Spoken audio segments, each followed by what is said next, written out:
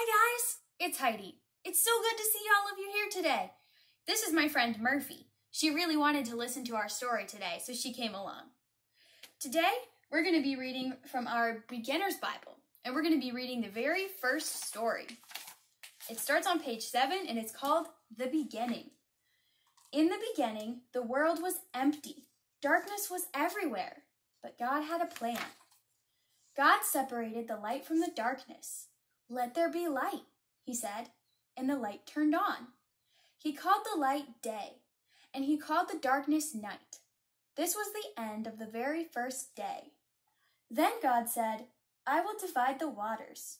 He separated the waters in the clouds above from the waters in the ocean below. He called the space between them sky. This was the end of the second day. Next, God rolled back the waters, and some dry ground appeared.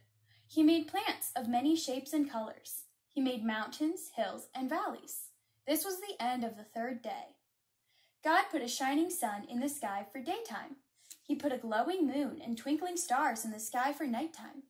This was the end of the fourth day. On the fifth day, God made swishy fish and squiggly creatures to live in the ocean.